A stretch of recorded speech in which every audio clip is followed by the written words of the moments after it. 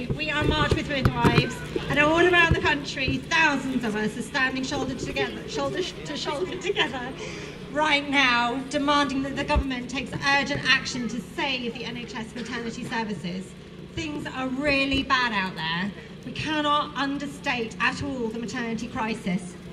This day last year, we again, thousands of us, about 16,000 people, took to the streets to protest exactly the same issue, and we are no better on 1 year later.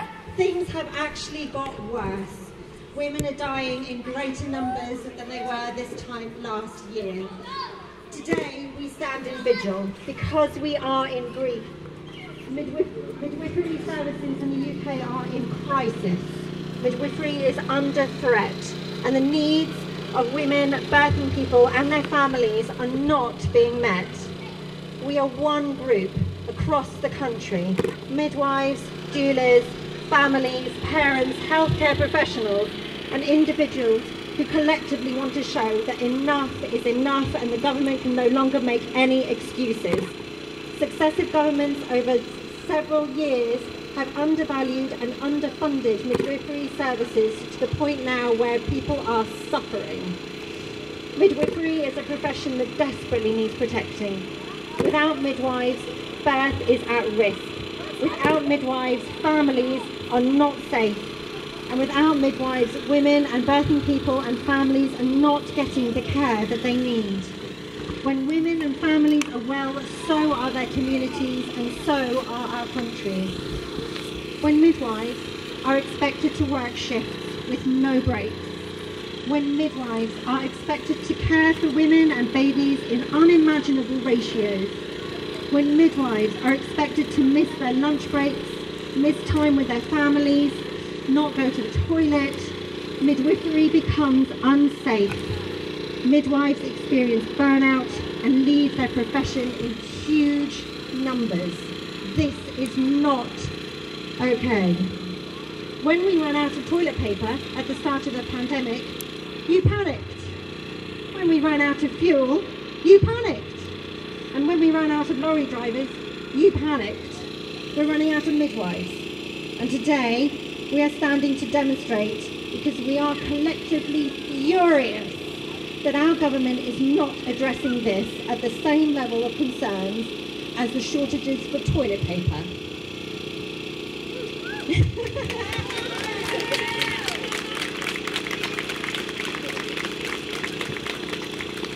A recent RCM survey of midwives found that 60% of staff are thinking of leaving the profession. For every 30 newly qualified midwives, 29 other midwives are leaving the system. The retention rate is appalling. Bullying and toxic hierarchical management systems are stifling innovation, silencing whistleblowing, and causing psychological harm. Top-down pressures that include fear of disciplinary or legal action result in a lack of midwifery autonomy and an erosion of the traditional role of the midwife. Black women have a 3.7 times higher risk of dying in pregnancy than white women, and this is within the childbearing year. Parents are reporting bullying and coercion, and threats are used to ensure compliance. Trauma amongst parents and midwives alike is rife. Government promises are not being kept. The Better Births report is over 5 years old, and continuity of carer and best start teams cannot be implemented due to staffing issues and lack of funding. Damage to babies and families ripples out across the whole of society and creates the need for more social and health care later.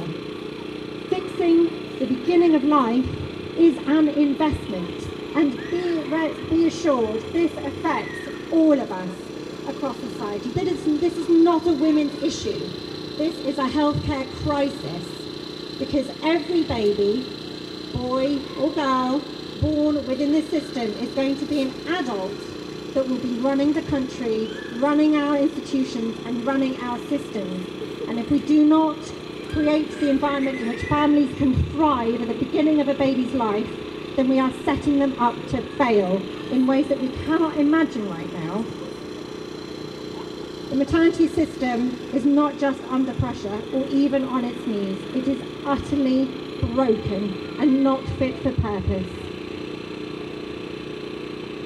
The birth of a child should be a wonderful, life-changing time for a mother and her whole family. It is a time of new beginnings, of fresh hopes and new dreams, of change and opportunity. It is a time when the experience we have can shape our lives and those of our babies and our families forever. So thank you. Thank you for having the integrity and the courage to stand with me today and demand better, because what we currently have is not even the bare minimum of what we deserve. We deserve to be thriving, not barely surviving. So thank you very much.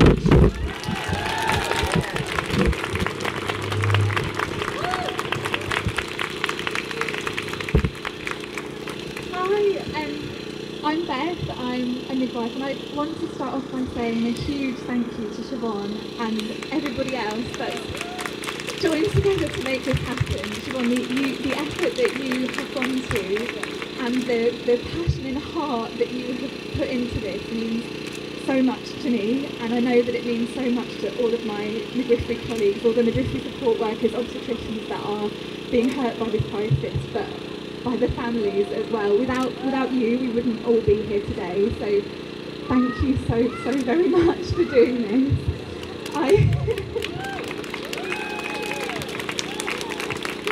So this time last year when we all got together, I have to say I was heartbroken. I was in a horrible place in midwifery. I was really struggling and just desperate for things to be better. And I have to say this to you, I'm just angry. I'm really angry because I've felt the need to leave the NHS in the last year. I didn't really want to. I want more than anything to be able to work within this system and be able to provide brilliant care for women, birthing people and their families. But in order to do that, I have to pour from a completely empty cup, and it left me broken. And I know so many of my colleagues are working day in, day out, incredibly hard, missing their breaks, finishing late, going above and beyond, simply to provide safe care for the families of Norfolk and across the UK. And I don't know where this is going to end if we don't do something now, if the government don't listen to us now. Where is this going to end? Where is this going to end? Because I know full well there are huge numbers of midwives feeling the same as me that have been pushed to leave the system because they physically aren't able to provide the level of care that they want to. And there are thousands of midwives still in the system fighting every single day but hurting because of it. And it's not good enough. It's just simply not good enough. So thank you all so much for coming out today to show your support, because it means the world to us that you care and that you want to see this made better too. We all deserve so much better. We midwives deserve so much better. The people we support deserve so much better. So thank you for coming to stand with us, to shout to our government to try and get them to listen, because enough is enough. Thank you.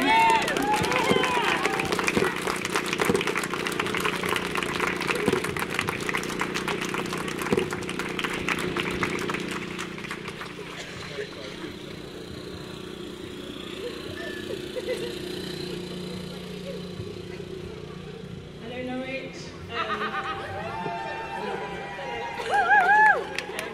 I'm Illy. I am a former clinical midwife and still just about paying my registration.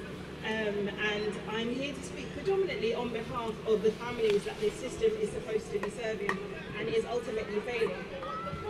The thing about it is, the people that take the blame are the midwives. It was her fault, she did this, she didn't come, she didn't whatever, they didn't serve me in the way that I needed to be served. And while that is true, there's a reason why that is happening. If we aren't funding the support that is needed for those people to effectively do their jobs, they will take the blame. But the impact of taking the blame is their breaking point. We can only be blamed for so long before it gets to the point where we say, do you know what? See you later, I'm gone. And we don't need that. What we need is people who are working in a job that they love, who are supported, and who are taking blame for things that are ultimately outside of their control.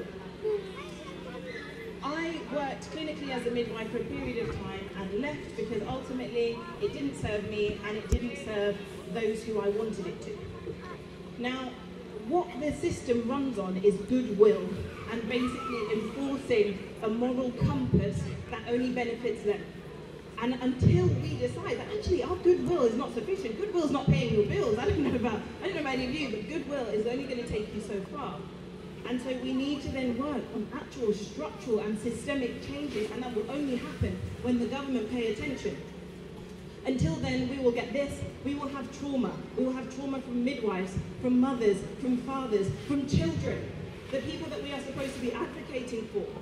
And that is impossible to do when those who are looking after us are unsupported, uncared for, worn down, and ultimately leaving the job in droves.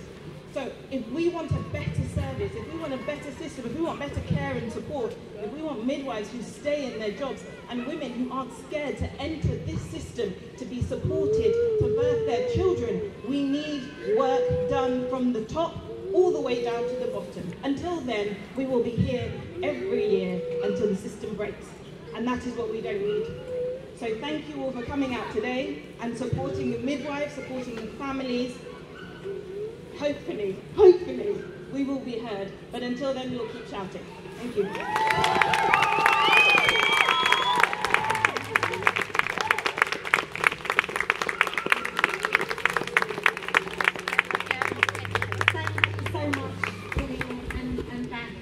Really powerful. Yeah, everybody's voice is really valuable, and sometimes we can feel that our voices are too quiet when they're on their own, but together we really are powerful. So I don't have a running order. We're going to have a little bit of singing, I think. Yeah, we're going to do that. And you're welcome to get involved. It's really lovely to all just connect with each other and to chat and to share stories and have that, incredible feeling of solidarity that we are actually all here together. The mic is completely open to anybody who wants to share any of their truth, any of their experiences, any message. So please, please, please do come up and speak, because your voices are really important. We have some student midwives who are going to speak whenever they want. And we have lovely Leslie from the Green Party as well, who's going to come and speak. So, do you want to come and speak now? Do you want to do that now? Yeah. Okay. Sorry. That's what I didn't do. That was a terrible introduction. That was absolutely fine. Thank you. So, I'm Leslie. I'm a mother. I aspire to be a grandmother. And to leave all our kids a better world. So I'm also a Green Party councillor. I didn't think I'd be able to speak here because it's so personal. Every mother has their midwifery story, and usually there's a happy ending, but not always. But it's the midwife that makes the happy ending. When I'm doing something difficult, like this, I still remember the midwife warning me that there will be a point when you wish you'd never started the pregnancy, for example, but you will get through it and it will get better. And usually it does. Their job is to apply evidence-based knowledge, skill and experience to the innate desire to help people and to make the story that stays with you forever a happy one.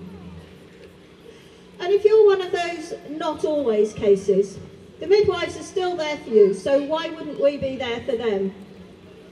If it goes wrong, it's all too easy to blame the person at the cutting edge. But where would we be without people willing to bust a gut to get you that happy ending? Knowing that they may not always succeed, learning from experience, and still carrying on caring. You're quite often out of your comfort zone when you need a midwife, and their being with you changes everything. When governments talk about making tough decisions, we need to be very wary because we know who will have it toughest. The richer, the poorer will tend to live and die like the families we're born into. And as the narrative moves from levelling up to austerity Mark II, the hardship for many is intolerable and should not be tolerated. Midwives should not have to work in intolerable conditions, and people should not have to give birth in intolerable conditions. The NHS is an insurance scheme where we share the risks and pay to help each other out, but it's so much more than that. Our attachment to it was described by Michael Fortillo as the nearest the UK has to a shared religion, and for good reason. It's the socialised expression of our best selves, the selves that apply systemic, universal and incredibly clever actions to our natural compassion for each other. One Norwich mother told me her care was fantastic, even when she had complications and needed home visits for 10 days. Her friend in London was less lucky and took longer to get over the initial difficulties. A mother of a 4-month baby told me she was really enjoying motherhood, but would not have been so happy and so confident if she hadn't had that early help and kindness.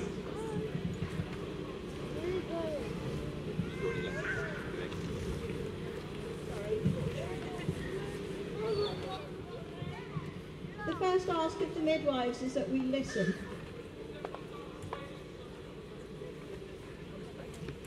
But who listens to mothers and who looks after the midwives?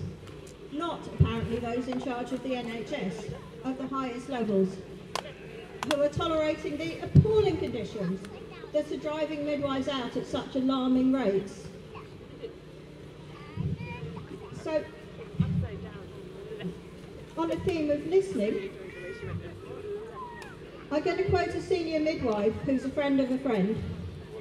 People think that the things that came out of Ockenden are shocking. You would find those things in every unit if you looked.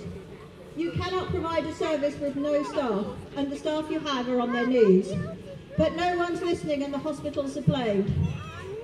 It's utter BS, and I'm heartily effing sick of it. Another said, I've been a midwife for 15 years, and not much longer, I reckon. And that's a massive problem. We are literally hemorrhaging staff. The newly qualified come and they're all enthusiastic, but they just can't cope. They leave. They go to jobs for more money, better hours, and when you don't have 2 lives in your hands and no support because the midwife in charge is looking after 3 women herself. I've spoken to 2 this week who are having panic attacks and crying before work. 1 left and the other is going to. I think as midwives we are struggling. We want to work and do the best possible for our women, whether it's antenatal, in labour or postnatal. Often we aren't able to provide that due to staffing issues or activity in excess of what our unit is designed for, even when we're fully staffed.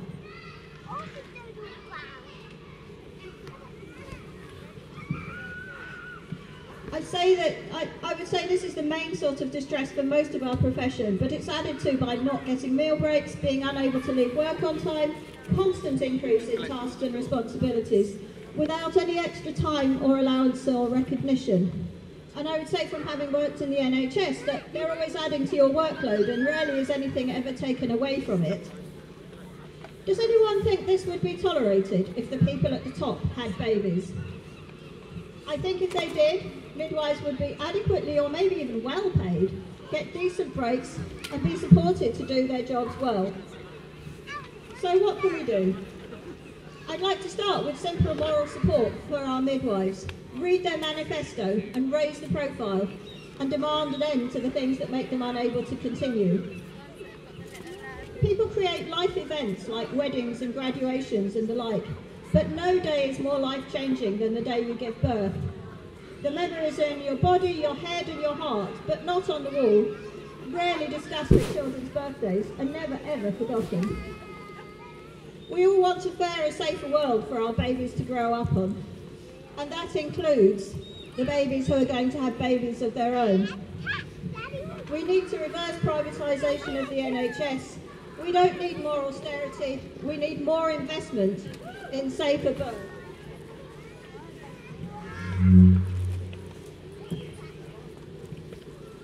So let's read, respect, share and act on the Midwives Manifesto. It starts with listening and funding and enabling people to work who are willing to.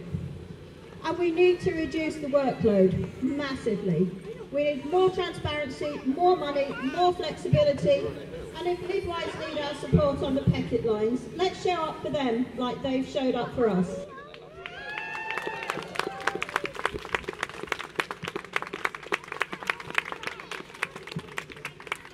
Thank you so much. That was really wonderful. So much insightful words in there.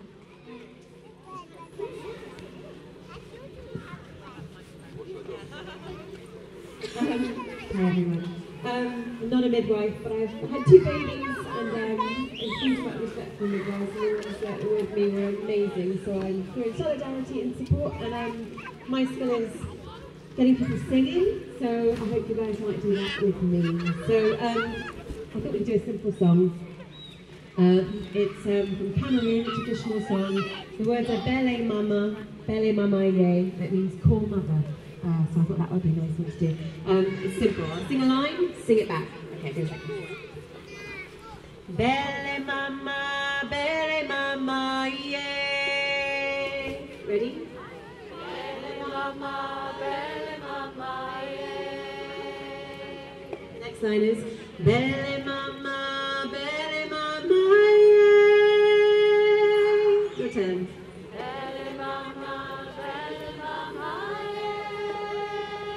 Brilliant. Bele mama, bele mama, bele mama, bele mama. Ready?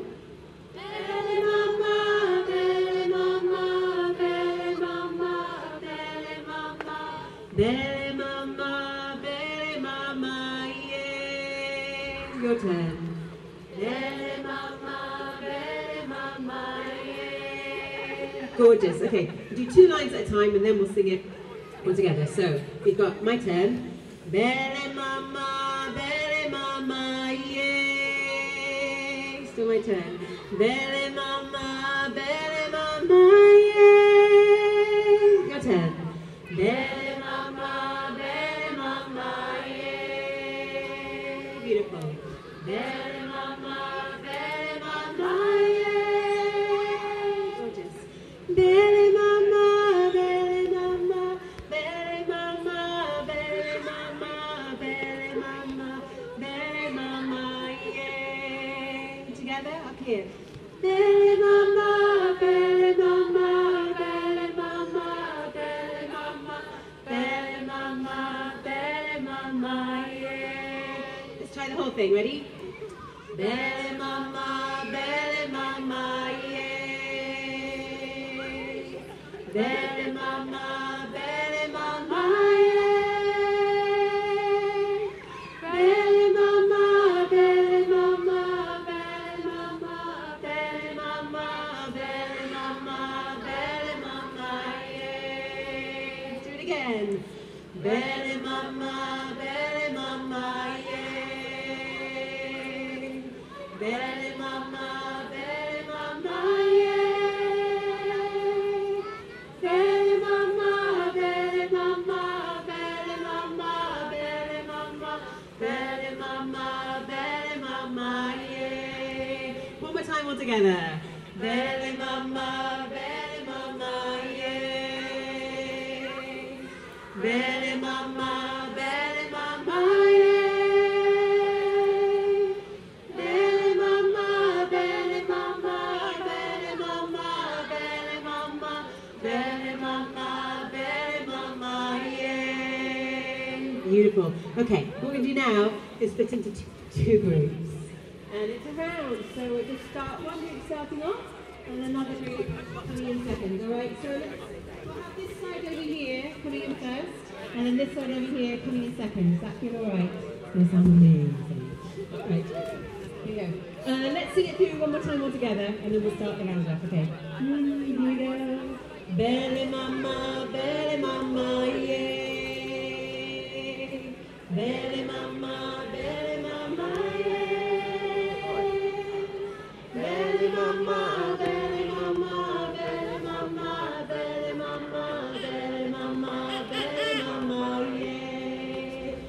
say. Bele mama, yeah. Keep going. Bele mama, yeah. Bele mama, bele mama, bele mama, bele mama, bele mama, bele mama, yeah. Keep going. Bele mama, yeah. Bele mama,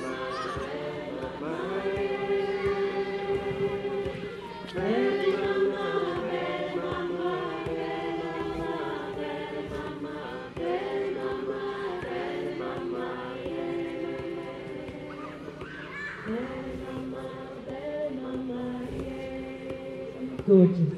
Well done, everyone. I can get my guitar out and do some with you guys, but I won't be able to hold the microphone, so you'll just have to listen carefully, or unless somebody would like to be a mic stand. Amazing.